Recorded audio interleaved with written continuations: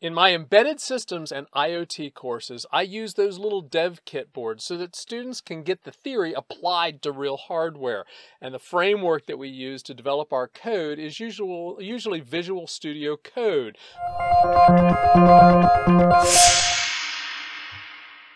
There are so many videos about how to install Visual Studio Code. We're not going to get into that. What we are going to be doing is putting together an extension today in order to, well, download to these ESP-32 Node MCU evaluation boards. So we're going to fire up Visual Studio Code right now, and if you'll see in this lower corner right down here, you'll see there's the Extensions Manager. Now we're going to go up to the search box here, and we're going to type ESP-IDF. Now that is going to bring us to the expressive IDF different extensions, and there are a couple of them, but the one that we're going to use primarily because we're really interested in the low-level stuff, in those in not having, you know, too much abstraction away from the hardware, we're going to stick with the extension that's provided to us by Expressive. Clicking on install will quickly install the extension. Now you can see that the install is really quick, but it's the configuration that's going to take us some time. We're going to do this by going to the command palette, and there's three ways to get to the command palette. You can click on View and then select Command Palette. You can also hit F1, or you can type Control-Shift-P. All of those will bring up this menu of all the different commands that we can do. We are going to type in Configure ESP, and in doing so, it brings up this window that allows us to do Expressed or Advanced. We're going to select Express. The download server, GitHub is fine. The other option is the Expressive servers. Just go ahead and leave it to GitHub. Then we are going to select the IDF version that we want, the ESP-IDF version. The latest release 5.0 at the time of this recording seems to be pretty stable. Now, one of the things that my students seem to have a problem with whenever we are installing this stuff in the laboratory, we do not have administrative privileges on those machines. And because we don't have administrative privileges, we need to be able to install this to specifically the tools and the tools directory and the container directory. We need to be able to install those two folders that we have write privileges to. So if you find that you're having problems installing this, if it's not going through with the install, it's usually not going to be very specific as to what the problem was. Check out and make sure that you have write privileges to each one of the folders you're trying to install to. So we're going to go ahead, and just to make it so that this is definitely going to work for us, we're going to go ahead and select both the ESP-IDF container directory and the tools directory to be just in my users folder, giving them proper subdirectories. And when we go ahead and click on install, it's going to take a while. Now I'm going to press the turbo button here so that we get done really, really quick. There, through the magic of turbo buttons, which there isn't one on this machine, we've got it complete installation performed. Now, in order to test to see if we've got a properly working install, I'm going to go ahead and go to the command palette and type ESP example. And by typing ESP example, I can come up with the different examples that are provided to us by the ESP-IDF extension. Let's just go ahead and select Hello World, a good place to start. Most of our projects that we're going to see from here on out are actually going to be from Sample Project, because Sample Project, it's just going to put together the files that we need with very little structure to our source code.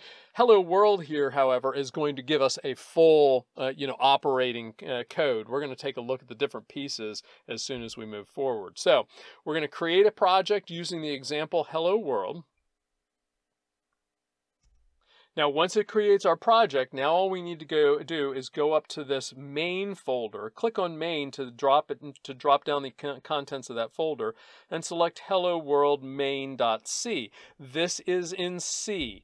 Now, this code, for those of you who are not familiar with C, don't worry about it. If you've got experience with many programming languages, including Java, PHP, JavaScript, I mean, a number of different programming languages, they all have that same general structure that was actually derived from C. But let's take a look and see exactly what this code has provided us.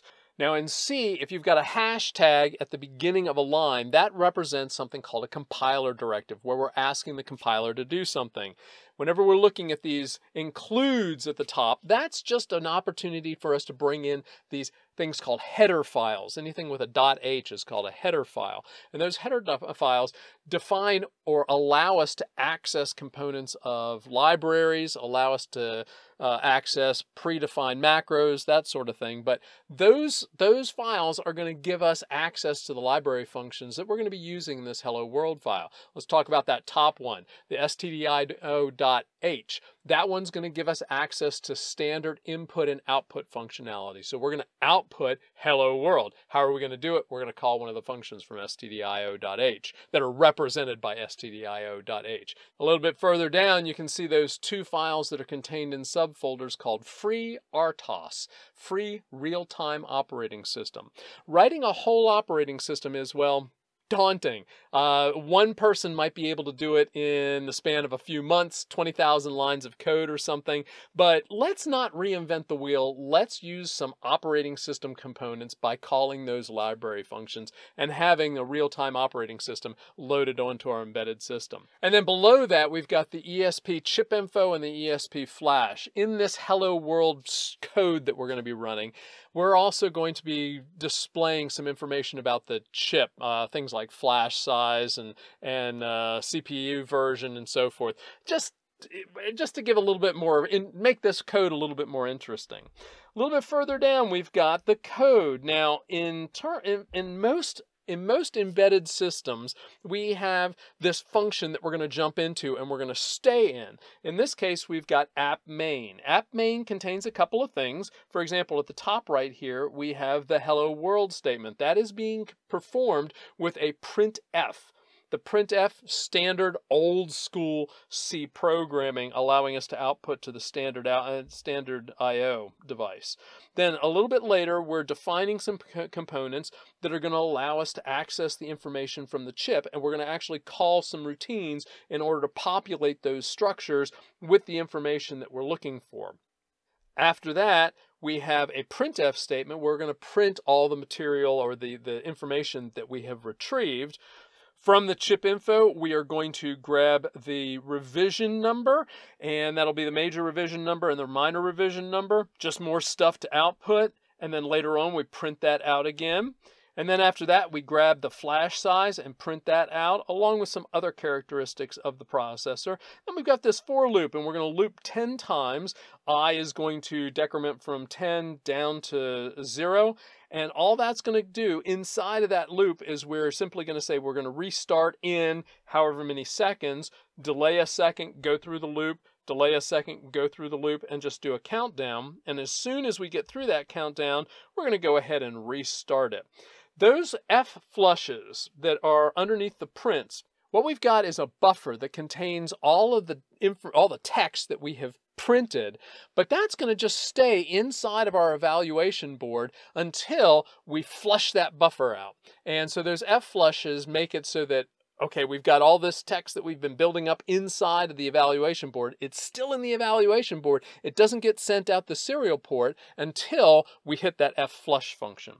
And then we go ahead and perform a restart, which is going to go back up and start the main loop all over again. So let's go ahead and compile this, and all you have to do is click on that little can-shaped icon at the bottom. That'll go ahead and perform a compile for us. Actually, clicking on the flame down there, that will make it so that we'll do a compile, a download, and an execution of the code running in a terminal. But I like to do this step by step so that I can make sure that each step completes successfully. So as we compile, and this is going to have to speed this up again too.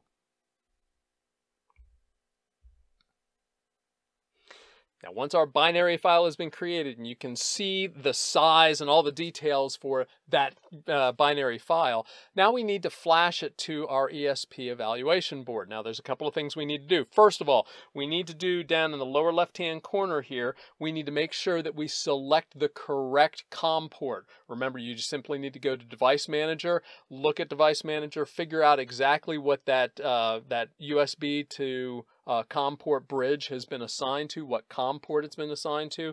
So all you need to do is click on that COM port in the bottom left-hand corner of the Visual Studio screen and select the COM port. In our case, it was COM 4. Now we can go ahead and click on the lightning bolt to download to our ESP evaluation board.